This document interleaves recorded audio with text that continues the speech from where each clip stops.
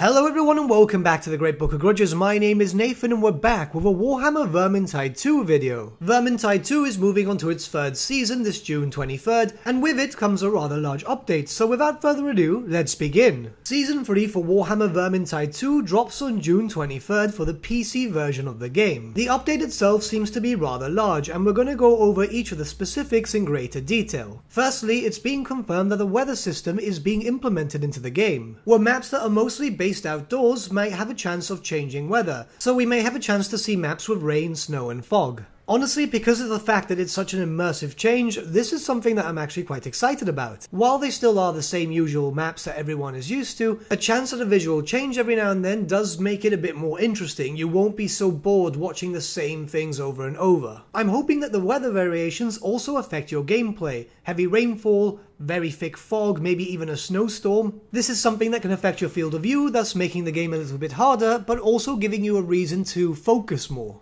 A bunch of cosmetics are coming in, both via shilling and premium, shilling being the in-game currency and obviously premium being, well, paid for content with real money. This is coming in two batches, the first batch on June 23rd and another one arriving around early July. I know a lot of people aren't fans of premium cosmetics, but we have to take into account that Vermintide 2 is quite large and does have a lot of content, and the developers themselves have said that they want to produce content for many years to come, so a premium shop does allow them to do so to be able to actually have the funds for it. And honestly, the way I see it is as long as they're also creating cosmetics that you can buy with in-game currency, it more or less balances it out. And lastly, it looks like we're getting a new career path for Marcus Kruber, the Grail Knight. So we're going to go over this fully and then offer some thoughts. The Grail Knight contains the new playable career, complete with a new talent tree, new weapon types, new abilities, a whole new Bretonnian Knight skin, and more. The Grail Knight itself will be available on Steam and in Lorna's Emporium of Wonders. Okay, cool, it's premium, that's understandable, it's a massive change, it's a new playstyle and so on. They further go into it when they start talking about the Grail Knight's lore itself. The Grail Knight is the pride of Bretonnia, a blessed warrior granted supernatural might by the mysterious Lady of the Lake. As all Bretonnian knights, he never engages in ranged combat,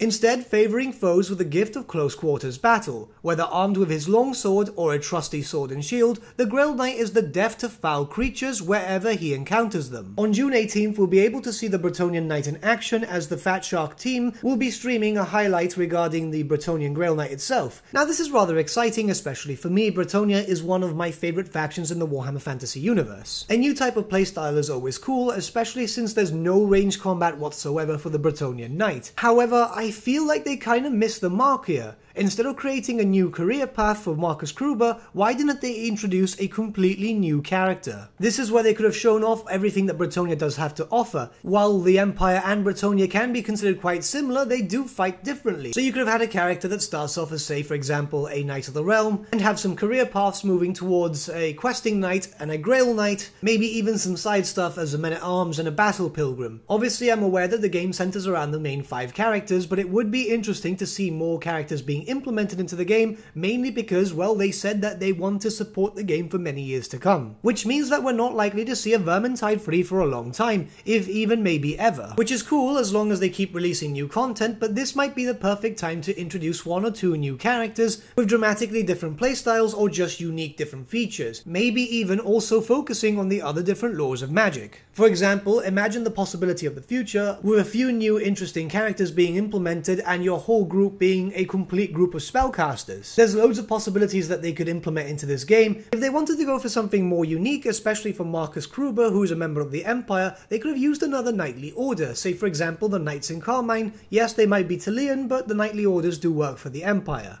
The Knights in Carmine are a knightly order, but instead of their normal style of combat, which would be sword and board, these ones fight with dual-wielding blades. Or they could have done something radically different and implemented a warrior priest career instead. Honestly, I just feel like the Bretonnian should have been its own character. Don't get me wrong, I'm excited to check it out, and I will be playing it as soon as it launches, but yeah, you know, it just seems like it's a missed opportunity. But what do you guys think? Are you excited about the new Grail Knight? And what do you guys think about my thoughts regarding the Grail Knight having to be its own character instead of an extension of Marcus Kruber? Let me know your thoughts in the comments below and let's start a bit of a discussion, shall we? But with that, my friends, we've come to the end of our video. Thank you so much for watching. If you did enjoy the video, might I suggest giving the video a like, or even subscribing to the channel, as it really does help us out. In the description section below are various different links to social media platforms such as Facebook, Instagram and Discord where you can get in contact with the Great Book team.